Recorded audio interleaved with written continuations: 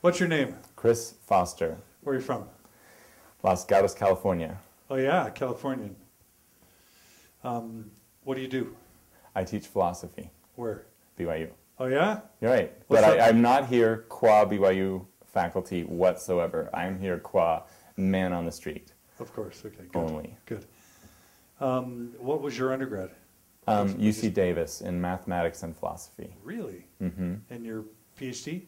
In philosophy at University of Kansas. Really? So you're a Jayhawk. Rock chalk, yeah. How do you like Manhattan? Please don't ever, I'm going to break that camera that if Kansas you confuse State? me with Is Kansas that Kansas State one State? more time. Okay, wait. Which One one's, more which time. one's Kansas? Lawrence, Kansas. Lawrence. Named after an anti-slavery activist who wrote a newsletter in Massachusetts. So kind of the opposite of those other people. That school to the west. I can't believe I said Manhattan. Yeah, wrong I just school. lost all credibility. So much for your podcast. I know it's over. Anti-Mormon stories. That was anti-parentheses Mormon stories, not anti-Mormon stories. That could be misunderstood. So, talk about your relationship or experience in the church, good and bad. What are... Could you be broader about that? I was born a poor white child. Okay, so I grew up in Los Gatos, California, as mentioned, to atheist, somewhat hippie parents and liberal. And so I went to UC Davis, and we were raised devout atheist, and so we pretty much where Mormons have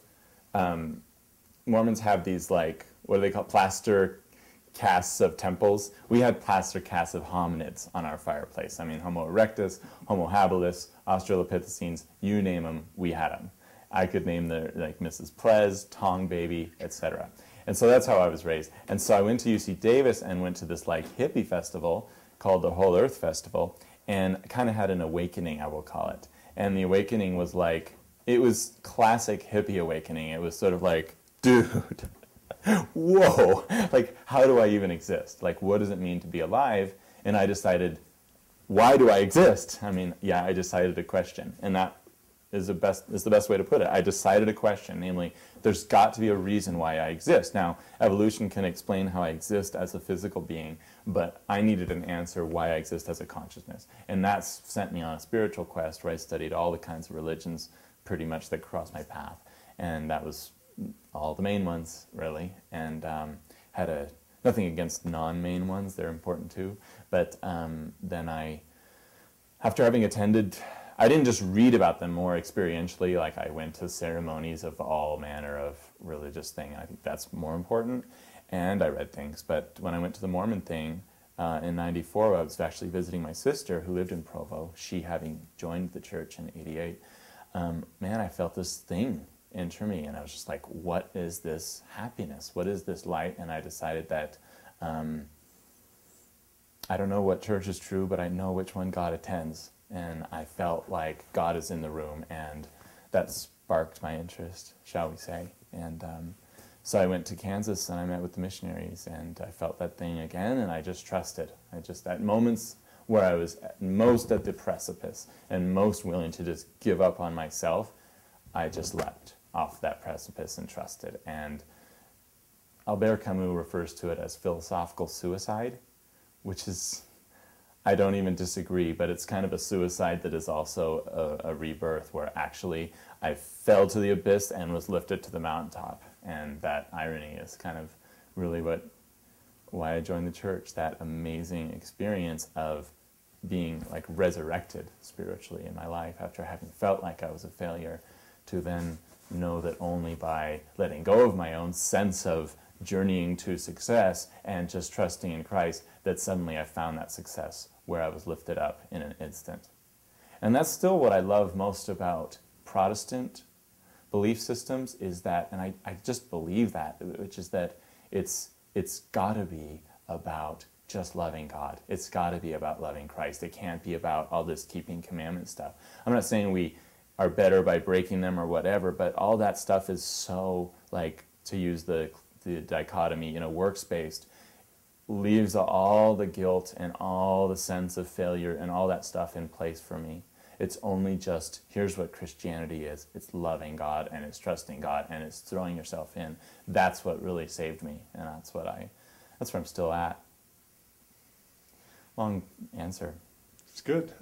So what's your experience at church on Sundays, the 3-hour block or whatever, good and bad?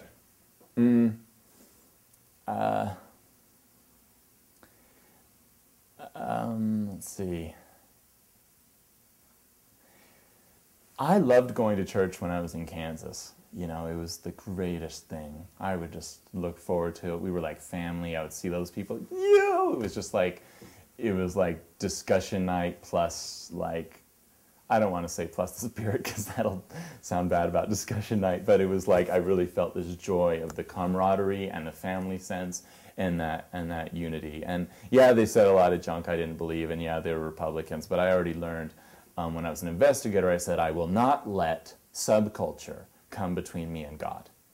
And so to me, if God was there, I didn't give a squat if they were Republican. Well, I wouldn't say I didn't give a squat, but I was willing to overlook it because the purpose of why we were there together wasn't a political meeting. It wasn't really, we weren't joined by sociality. I remember people when they'd say, why did you join the Mormons? Of all people, the Mormons. Why would you, of all people, join the Mormons? You have to be kidding me. They would say this to me, and I'd be like, I couldn't really answer unless they understood the spirit, because it to me, I said, you know what? And then some people say like, well, I could see why you would want a social outlet and comfort of people. It's like, I don't need a social outlet. I had plenty of friends. I say, look, and if I were going to choose a group of loyal friends, it wouldn't be the Mormons. You know what I mean? Have you seen those people? They're squares, right? And so I wasn't there for that. We were united by a greater thing, which was knowing and experiencing God, and that's what I felt. Since I've come to Utah, I felt like gradually that, I don't mean to blame it on Utah, but just experientially, I felt like gradually, you know, the culture started to mute the view of God for me, and it became more about the doctrine and the commandments and the policy obeying than it did about unity through, you know, sacred experience. For me, that's what I experienced predominantly here. And then, you know, the fact that my job hinges on me going to church is kind of disturbing for me. I'm not saying I wouldn't go if my job did. I would, but just it creates this kind of ulterior, you know, sort of bastardization of my original motives, where now it's like you have to, maybe that's a trademark of a liberal, you know, herding cats, where it's like if you tell them to do what they want to do, they're going to be like, who are you to tell me? I'm going to do something, you know, like I shouldn't stereotype myself, but I think that like the religion is enforced upon me in my life. It contributes to my sense of inauthenticity about it.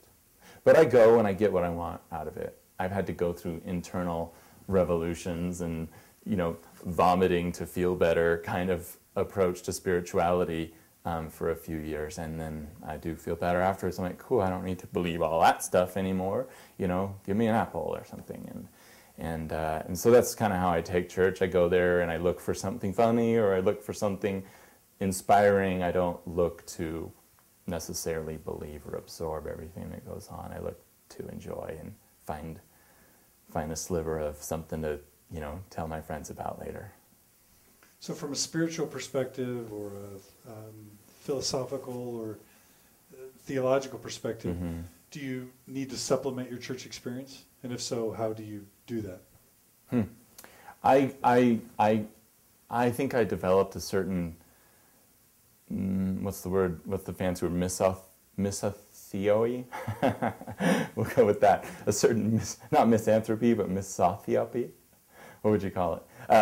A distaste. Well, that means, you know, a dislike of God, but more so the dislike of all things religious I developed for a while after living in Provo for, you know, after past 4 years and stuff, where I didn't feel like I wanted to supplement. I feel like I wanted to extricate. You know, what is that Kierkegaard talks about, needing a vomitorium once in a while, you know, to just expunge all the crap, the purging of all the things that didn't sit well in my soul.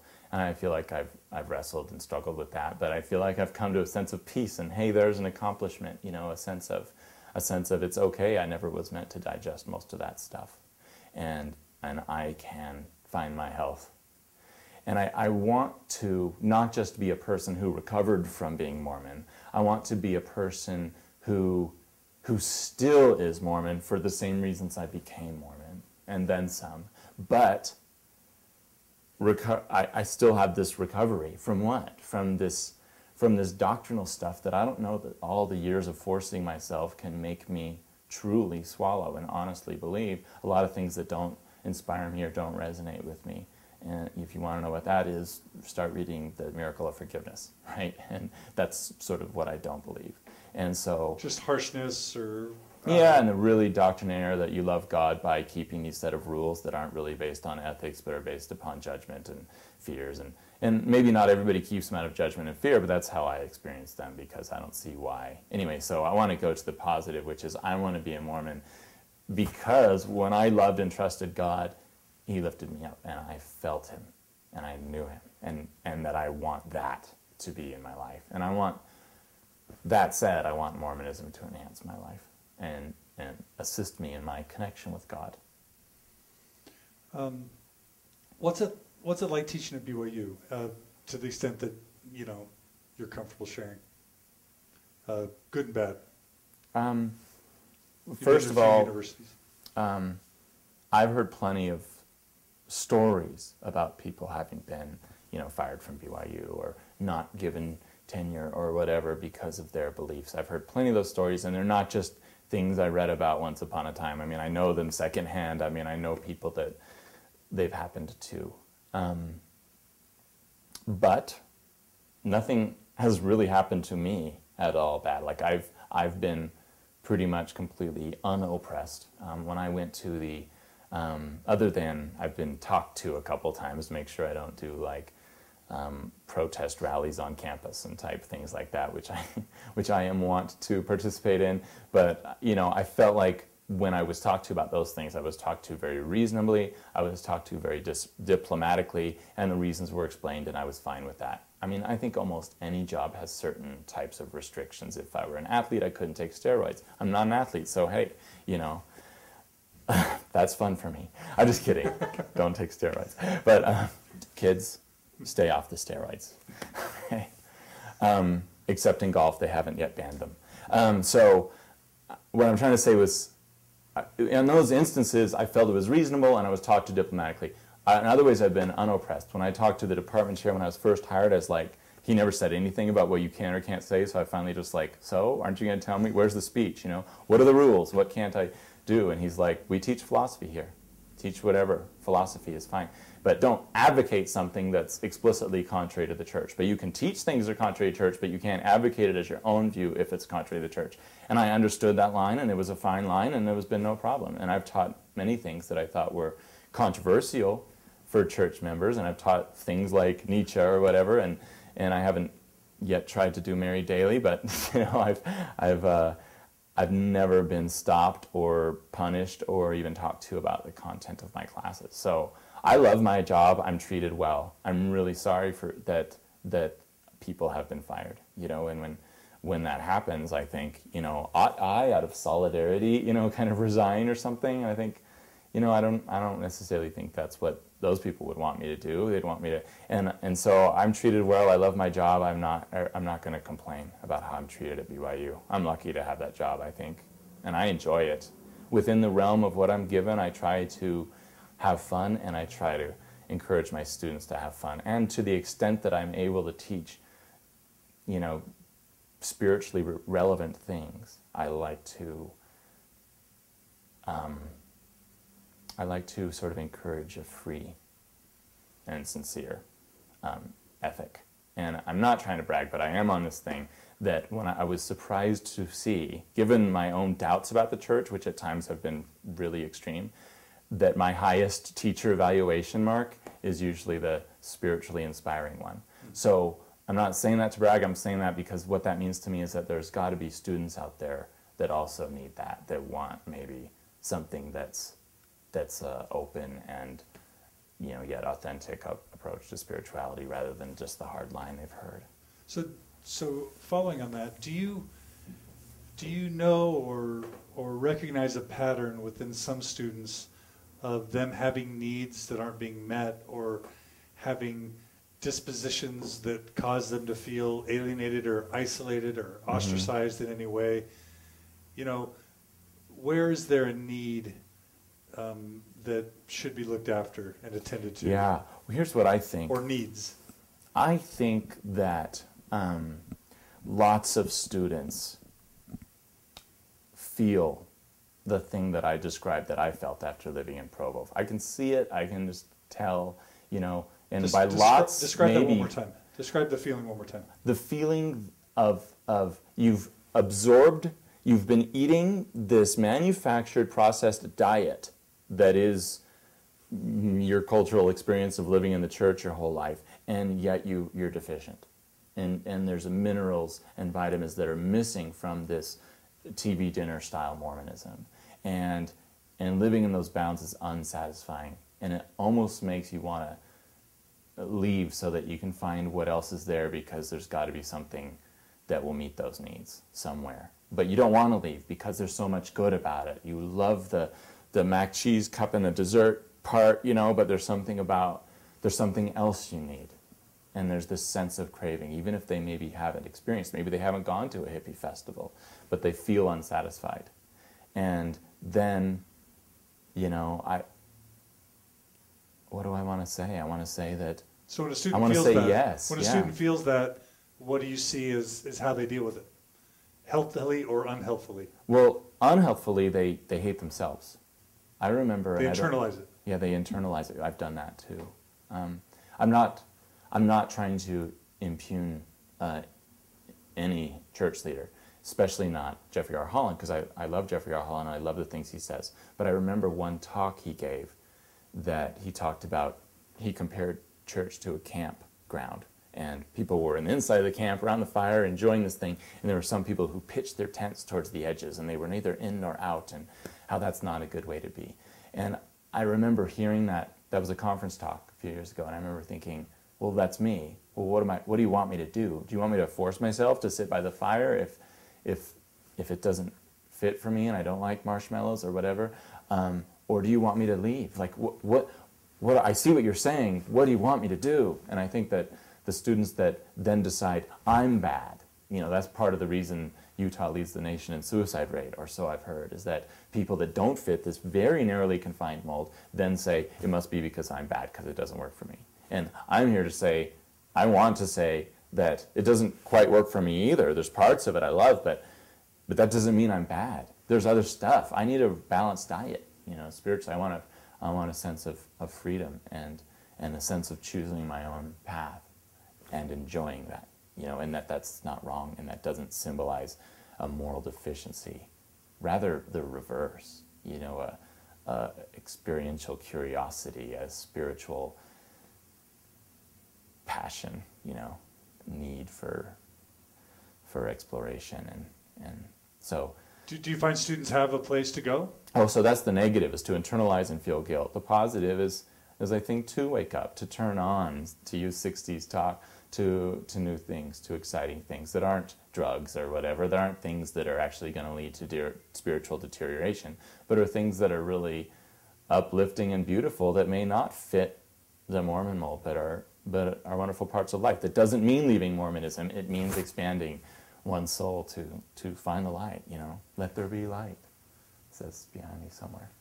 So, and there was light, you know. I remember I listened to this Christian preacher on TV the other day, and he was making all kinds of fallacies and all kinds of rhetorical punches and all these things. And I remember laughing, thinking, gosh, people fall for that kind of reasoning. But then at the same time, he said some things I really liked. And it allowed me to evaluate my own hermeneutic. And my hermeneutic anymore isn't, does this agree with the Bible? Does this agree with the Book of Mormon? Did a prophet say this? Anything? Or is this reasonable? Does this agree with facts? My hermeneutic now is to throw that out and say, am I inspired by this? Is this what I need right now? And there were some things he said that absolutely uplifted me, and I'll take that, and who cares about all the fallacies? I just want to enjoy the things that I feel uplifted by. That's my muse.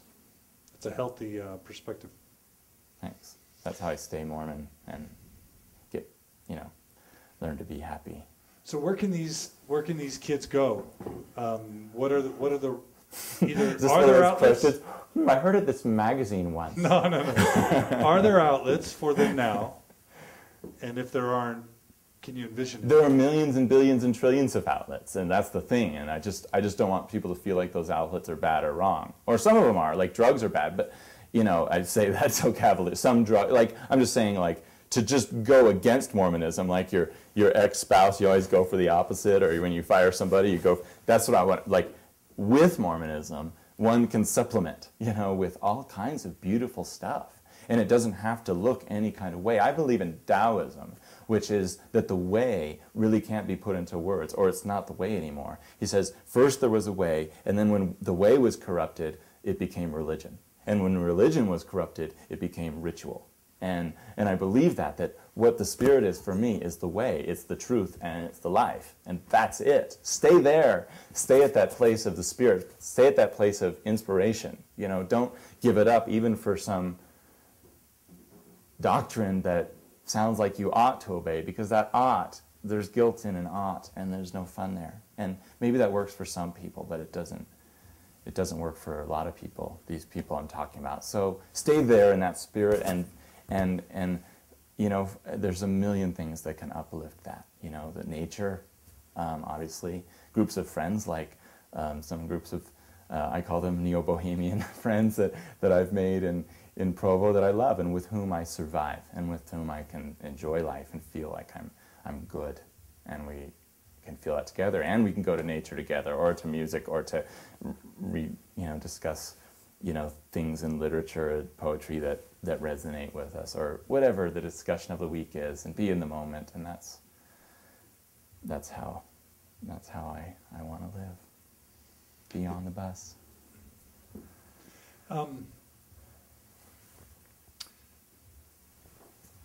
You okay? So have you heard of Sunstoner dialogue at all?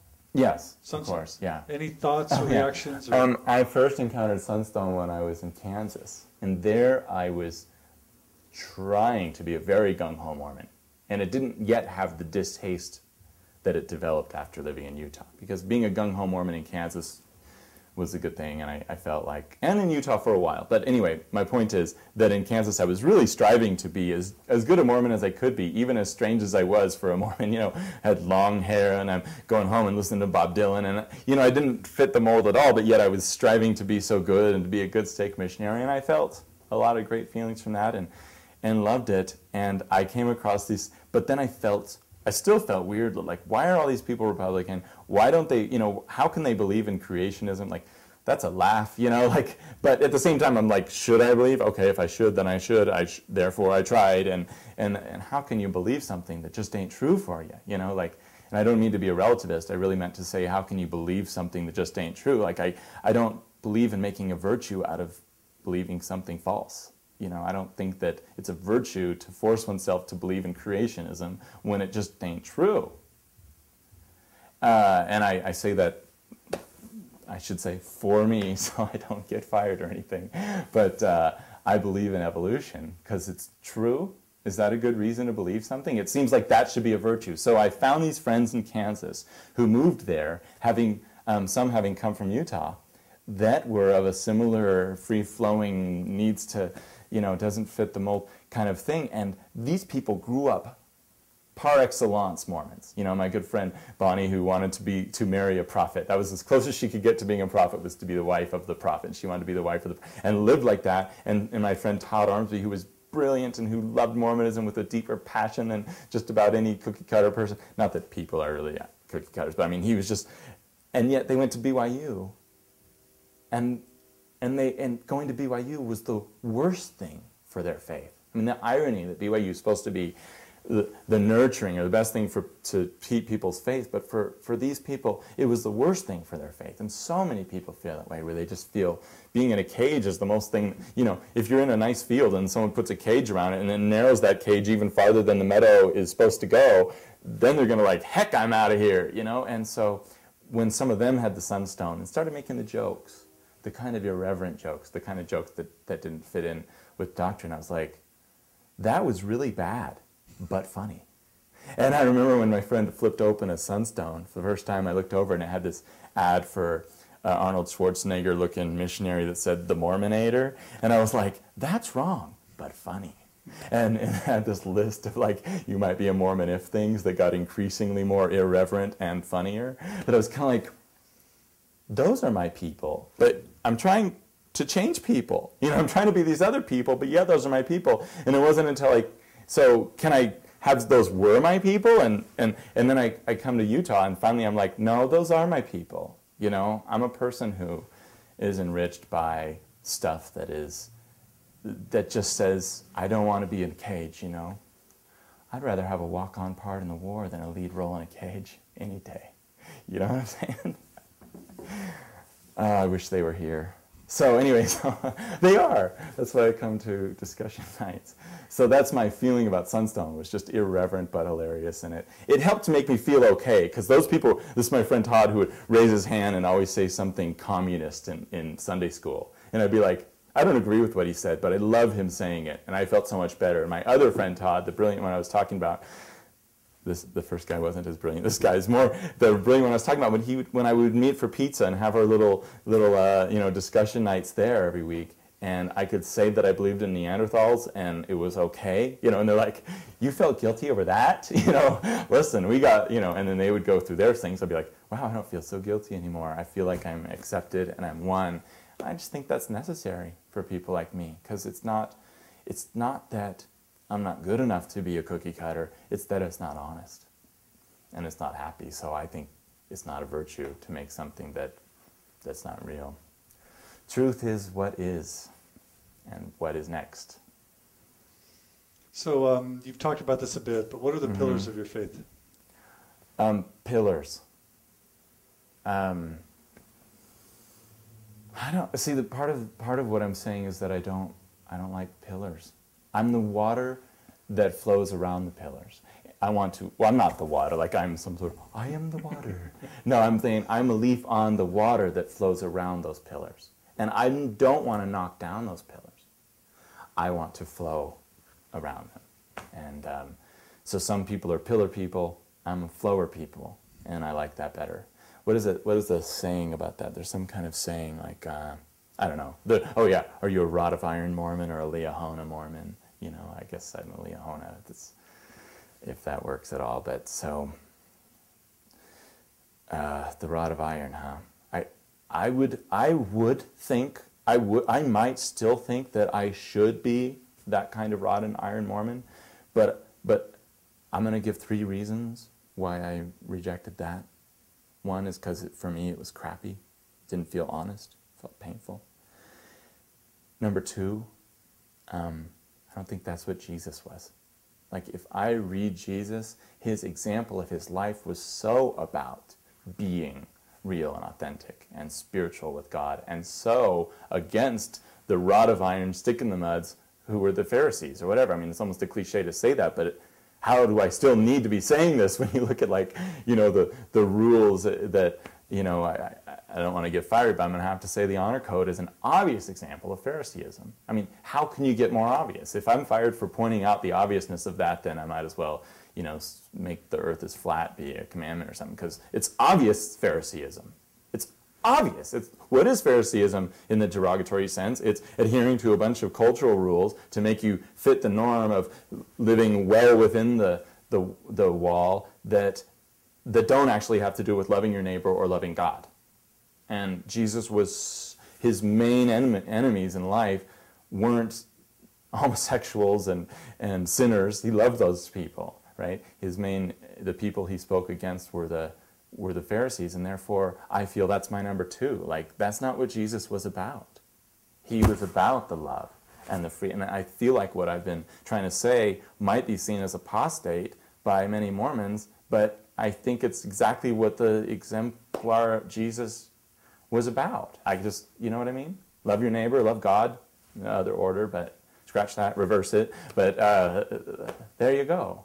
And you're a good Mormon, you're a good Christian, in as much as you nurture that in yourself. And so the number 3 reason was I felt, I don't want to go into the number 3 reason. You can't leave us hanging. Sorry, man. What is since I'm doing an interview, I have to quote my favorite interview line ever. It's by, crap, I'm really bad with names. What's his name again? The guy at UVSC, the performance poet. Oh, yeah. Oh, gosh, he's a great guy. I'm not, not Calderon, is it? Calieri, yeah. He says, everybody's got a little truth in their pocket. Everyone's got a little truth in their pocket. Say, this is what everybody needs. This is my truth. No, here, take a look at this. Take a look what I got in my pocket. I just love that line. It doesn't have to fit. But once I came up to Alex and I said, hey, look. And I pulled out a slip of paper out of my pocket, and it said, everyone's got a little truth in their pocket. I said, that's my truth. Anyway. That's good. But don't say money. Don't talk about money. Enough Alex Caldieri. But as much as that was totally off point, that's partly my point. I love that guy.